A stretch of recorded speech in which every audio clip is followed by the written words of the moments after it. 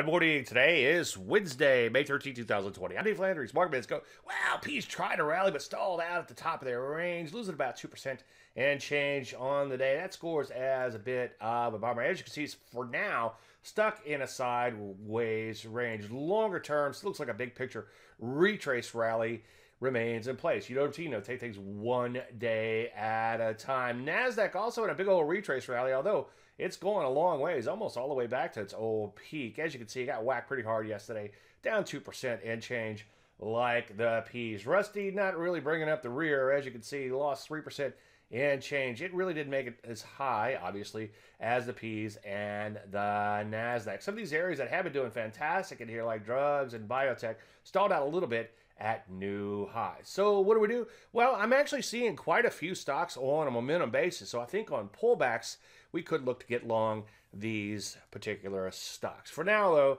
make sure you wait for entries and, of course, wait for setups. Any questions? Dave at DaveLandry.com. I'm Dave Landry, and you started 1 minute.